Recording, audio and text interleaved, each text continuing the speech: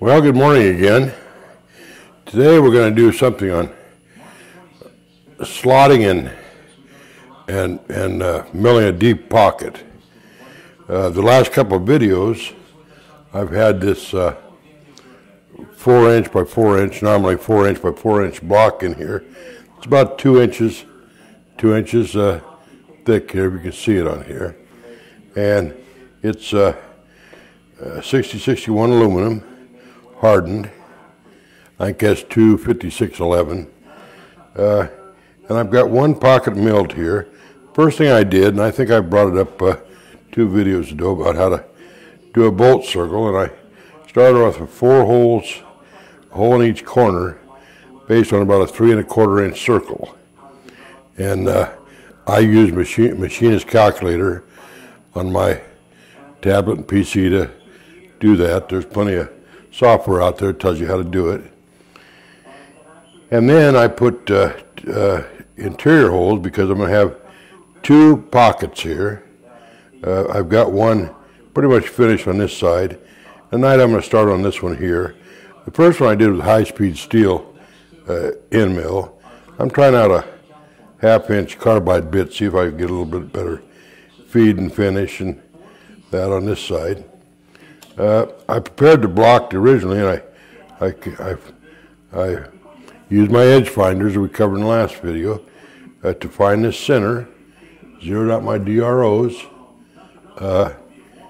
Zero there. Then I calculated the bolt circle to put the 4 original bolts. Then I put bolts in, or I put in holes here because I want about a 1/2-inch partition between these 2 pockets. And this is a good exercise in how to drill or how to mill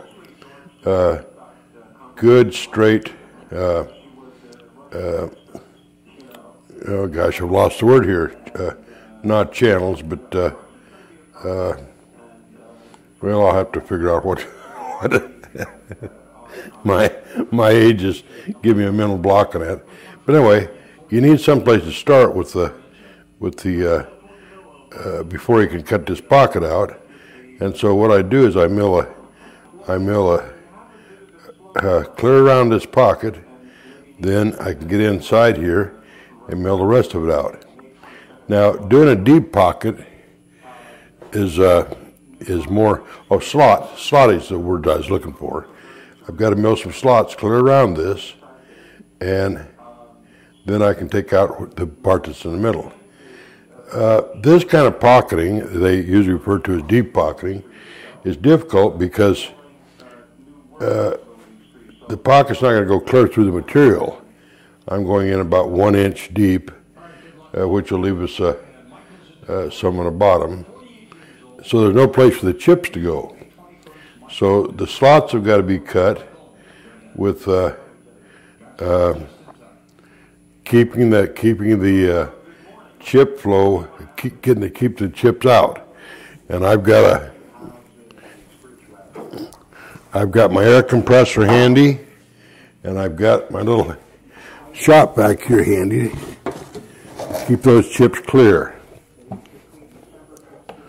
The other thing that's absolutely essential for cutting slots, besides keeping the chips out, is that any axis that you're not using has to be locked up. In this case, I'll be sure and lock my Y, because I won't be using a Y, at least on this first slot. And then when you get your head right, you lock it up good.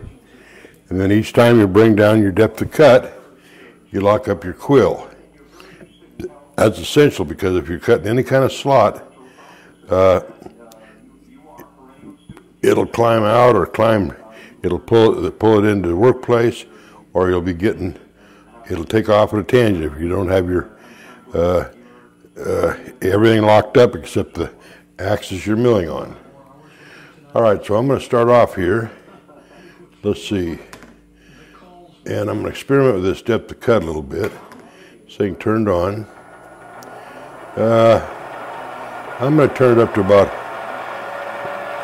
500 RPM here as a start. Then I'll bring this thing down to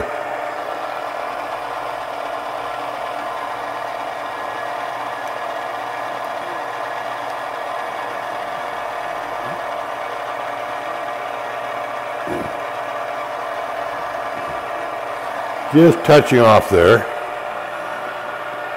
And so I'll zero my Z-axis now.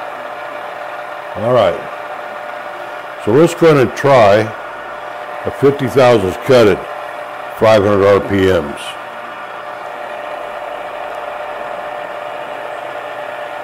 Let's go in here. We'll make a try here. Okay. So there's my 50 thousandths cut, roughly. Now we'll try that first and just see how this thing reacts to that.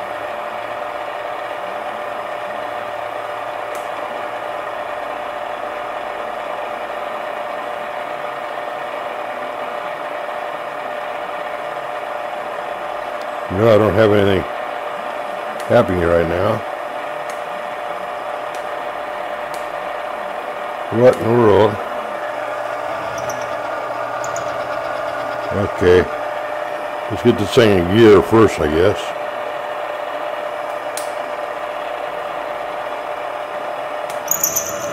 Okay.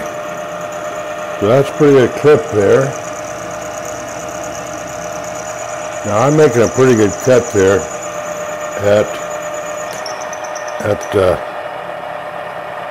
pretty good cut at 50 thousandths. So I'm going to drop this with this carbide down to about 75 thousandths and just see how I do.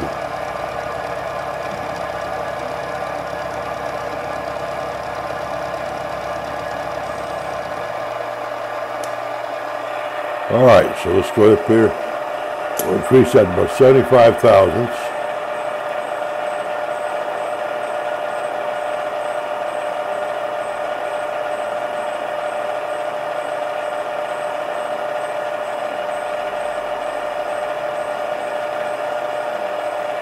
All right. Now, if you're using power feed or if you're using the cranks, be sure you don't mess up and head in the wrong direction. All right. Now, I'm going to turn this light on just a second to see how this is looking. Okay.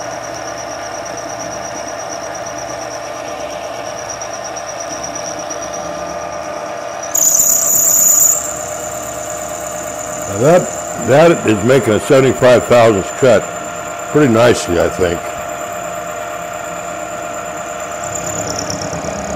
Okay, so I go from one hole to the other. I'll stop this thing. Okay. Yeah. All right. And then I'll brush those chips out of the way there. And send it back to the opposite direction for another cut.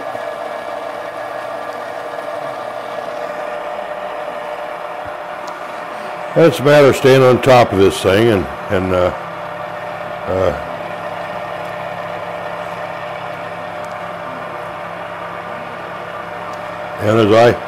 once I get this cut down to the bottom, then I'll do these other slots until I've got clear around it.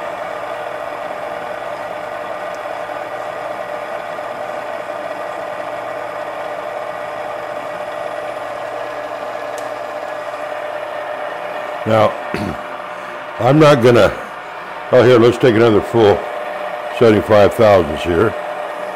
Let's see, unlock that and bring it down. Okay, I want to drop this about to 150 thousandths. And I've got my Y locked up good. Okay. Lock our Z here. Okay. And make another cut.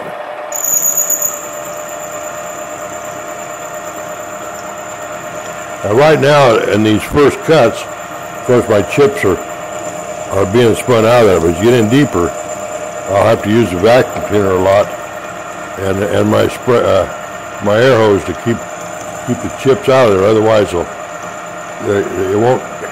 won't get a very good finish, and it won't mill very well.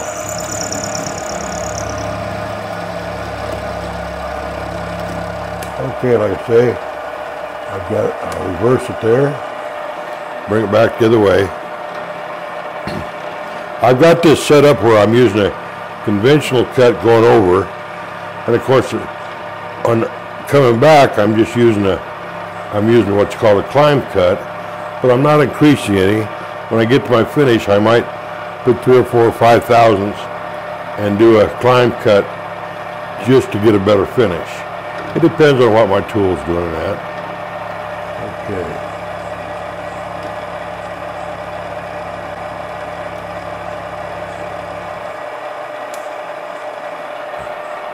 All right, now I'm not going to